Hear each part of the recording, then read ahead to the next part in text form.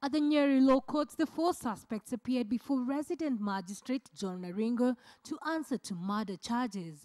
Grace Winnie Githumbi, her two sisters Margaret Nyeri and Lydia Washuka, and their nephew Jackson Kihuthu in the dock just a day after the shocking story of Wanjiro's confession broke.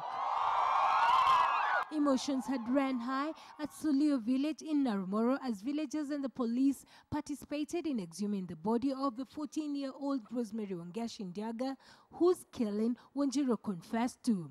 Yule mwenye alikuwa rafiki ya huyo sistangu akachoka akaenda.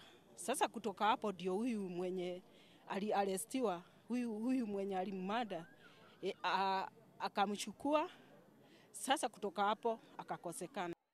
Wanjiro was to be released on Monday, but as fate would have it, she fought a fellow inmate in Kingongo prison, and it was in the fight that she threatened she would kill the inmate the way she killed the schoolgirl 5 years ago.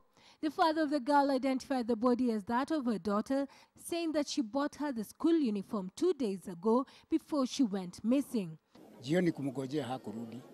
Sasa tulipomgoja na mamake, nikauliza mamake pale alimtuma kaniambia hajamtuma yeye hajatoka shule. Wanjiro is believed to have killed the girl after she discovered the schoolgirl was in a relationship with a man believed to be her lover and vowed never to allow the marriage to take place. The four did not take the plea because the police say they are yet to complete their investigations. Winnie Kamau reporting for KTN.